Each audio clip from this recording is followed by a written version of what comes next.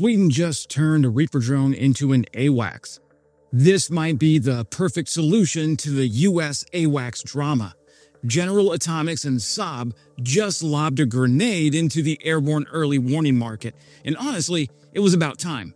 If you're a longtime viewer, you know how angry I was at the US Air Force for canceling its E-7 Wedgetail program as its replacement for the geriatric E-3 Sentry in favor of some yet-to-be-funded space-based intelligence solution. So today's headline is more than welcome. Saab just revealed the new airborne early warning and control version of the MQ-9 Reaper. You know, the drone that's been circling the globe for a decade now, with eyes and ears big enough to make even the Royal Navy perk up. Hey friends, Wes here, Air Force AWACS veteran and former infantryman with the 101st Airborne Division, and this platform is poised to fill a yawning gap left by Western fleets trying to replace the legendary but aging E-3 Sentry. At the Paris Air Show earlier this year, General Atomics and Saab dropped the kind of surprise that has defense attachés and industry bloggers sweating through their tailored suits. An MQ-9B drone now rolling off the assembly line with more airborne early warning gear than most countries can fit on a business jet. General Atomics, for its part, had brought every flavor of MQ-9B for the occasion. The Sky Guardian, the Sea Guardian, and even a new short takeoff and landing prototype that could theoretically leap from a ski jump on a Queen Elizabeth-class carrier. The pitch was direct. Forget waiting a decade for manned Wedgetails or ponying up for custom AWACS conversions on a business jet. The MQ-9B AWACS is shipping to anyone with a checkbook and a defensible patch of the sky. But what really set the tongues wagging was the word persistent. The MQ-9B's multi-day endurance suddenly makes persistent AWACS coverage as routine as weather balloons, and a lot more useful. For countries like the United States, locked in procurement purgatory, it looked like an off-the-shelf answer to the E-3 Sentry problem, minus the 1970s vintage ashtrays, the high operating costs, and the never-ending surge for spare parts from museums. Add that to the pitch-perfect timing. The Royal Navy is publicly sweating the retirement of its Crow's Nest helicopter system, and the U.S. Marines are still chasing their Mux unicorn, and half of the world's air forces are on the rebound from the E-7 Wedgetail sticker shock. If you stop and think about it, this is an interesting twist on the larger U.S. drones that dominated the global war on terror. A good friend I served with in the Air Force went on to become a Reaper drone pilot, dropping Hellfire missiles on terrorists in Afghanistan while sitting comfortably in an air-conditioned trailer in Nevada. Once Ukraine introduced the smaller quadcopter-style drones as weapons on the battlefield, suddenly the larger Global Hawk and Predator drones of the last decade looked downright ancient. The AWACS MQ-9B is actually an elegant solution to both NATO's massive fleet of long-endurance drones and its sudden AWACS shortage. It never occurred to me, but the Saab has just shown the world that the future of airborne early warning is less about custom airframes and more about plug-and-play modularity. Anywhere, anytime, at a price point that won't induce political heartburn. Suddenly, the idea of persistent, networked, globe-spanning airborne radar coverage makes perfect sense. The first thing that jumps out to me is the price. Traditional AWACS solutions, whether it's the E-3 Sentry, the Wedgetail, or even newer business jet conversions like the Global Eye, are not just expensive to buy, they're wallet shredders to operate. Hangars, flight crews, special runways, and a platoon of specialists to keep the radar blinking. That was my job in the US Air Force. Now, none of this comes cheap. By contrast, the MQ-9B arrives with a running cost at a relative bargain. You want all-day coverage? You just launch another one. No crew change, no hotel bookings, no duty day limitations. You can scale up as needed or scale down when the threat dies down. But cheaper doesn't mean dumber in this case. The drone is a high-altitude brain on wings, loaded with Saab's gallium nitride ESA radar tech that's better at picking out targets than a Swedish customs officer with a grudge. Instead of a human crew dozing through shifts at 35,000 feet, you have ground-based operators watching feeds, sharing data, and, most importantly, staying out of missile range. When sensors pick up a new low-flying drone, swarm, or cruise missile, they can send alerts straight to the interceptors, ground crews, or a ship somewhere over the horizon via upgraded Link 16 connections. If you're a military planner for a country not named the United States, you probably got more threats than spare parts. The MQ-9B's plug-and-play design means you can fit it with whatever comms, weapons, or sensors you need for your situation. Need persistent radar coverage over a strait, a forward base, or a fleet? No problem. Want to bolt on an EO IR sensor and turn it into a multi-mission ISR workhorse? Done. The days of buying single-mission, gold-plated platforms that must be treated like a Fabergé egg are fading fast. This drone is about fielding a network of good enough assets everywhere you need them. And then there's the fact that nobody is risking lives to put this thing in the air. AEW missions are high value, high risk.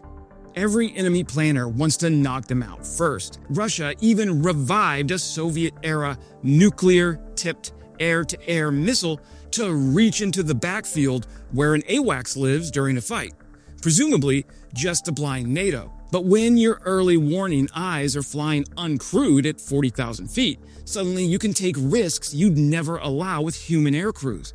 If you lose a drone, you replace it, not hold a national day of mourning and a congressional inquiry. So here's why the Brits are particularly interested and why everyone else should be also.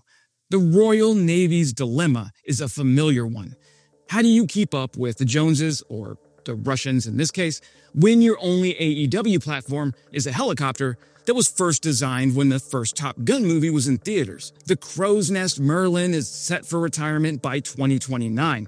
The Brits have already started talking about hybrid air wings with drones and long-range missiles alongside their F-35Bs.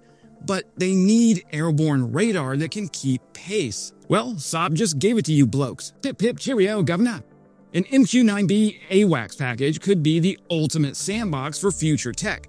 Modular sensors, digital comms, AI-assisted battle management, all riding on a platform that's already flying in half a dozen allied air forces. That's more than a gap filler. It's a blueprint for how the U.S. and its partners could decentralize airborne early warning across theaters and across continents. The U.S. Air Force currently operates about 206 active MQ-9A Reaper drones. These are part of a larger MQ-9 fleet that the Air Force plans to maintain through 2035, topping off at around 140 airframes post-retirement of some of the older blocks. As of September of 2024, there were 206 active MQ-9A Reapers in service. In total, the U.S. Air Force has procured over 300 MQ-9s, though not all remain operational. According to Air and Space Forces reporting, plans include retiring older Block 1 variants by 2025, followed by select Block 5 airframes through 2027. After that, the service will stabilize its fleet at 140 Reapers through 2035. So right now, you're looking at roughly 200 to 210 fully operational MQ-9A Reapers in the U.S. Air Force arsenal. Some of these can and should be converted by Saab and General Atomics into the MQ-9B. While Congress debates and Boeing counts its lobbying chips, don't be surprised if the next eye in the sky isn't a jet bristling with radomes, but a family of drones orbiting quietly overhead, sending data to wherever America needs it. No flight suits required. But I believe the biggest takeaway here is survivability and redundancy. In a future fight where adversaries have long-range missiles, hypersonic weapons, and a talent for mischief, survivability is about being everywhere and nowhere at once. Shoot down one drone, and the others pick up the slack. Lose a single manned AWACS, and you're suddenly flying blind over half a continent with distributed sensors. Coverage gaps are a thing of the past, and the enemy's targeting calculus just got a lot harder. It's also about reach, literal and figurative. A single MQ-9B can park itself on the edge of a battle space for the better part of a day, peering down over mountain passes, ocean straits, or contested borderlands. String a few of them together and suddenly you're not just watching one front, you're surveilling entire theaters. The Baltics, the Taiwan Strait, the Black Sea, all at once. This isn't the world of limited sortie rates and aircrew rest cycles. It's the age of persistent stare. Then there's integration. A drone-centric AWACS network means your sensors are fusing data with ground radars, satellites, naval ships, and fighters in real time. Targeting data from a Sea Guardian off the coast of Norway can cue a Patriot battery in Poland or a destroyer in the Mediterranean. This is what every general has been mumbling about for years, multi-domain awareness. Now, thanks to Saab, it's an achievable, upgradable architecture, one that's a nightmare for any adversary thinking about a surprise attack. Finally, survivability isn't just about dodging missiles. It's about logistical resilience. Drones can fly from remote airstrips, need less maintenance, and don't demand a crew rotation or a VIP room at the O Club. Man, freaking officers, man. If you want a sensor that doesn't call in sick, complain about the chow, or need to be rescued behind enemy lines, you found your candidate. This drone is coming online at a perfect time, just as Western air forces face a fork in the road. The old E-3s are flying on borrowed time. Wedgetail's fate is tied up in American budget politics, and the E-2D Hawkeye is a niche platform. Space-based alternatives are years away from operational reality. The NQ-9B AWACS might not be the forever solution, but it's the bridge, the insurance policy, and the combat enhancer the West needs right now. If you are in the market for an airborne radar that's tough, flexible, and doesn't need a hotel room at the end of its 12-hour mission, Saab just gave you the answer. For the Royal Navy, for the Marines, and for any other NATO country biting its nails about E-3 retirement, here's your sign. The future of airborne early warning might not have a cockpit at all. Just a satellite link, a radar pod, and a Reaper that doesn't know how to quit. That's it for today, my friends. Subscribing is the best way to keep this channel healthy, so consider helping me hit that 100K goal. And as always, glory to Ukraine, glory to the heroes. Crimea is Ukraine.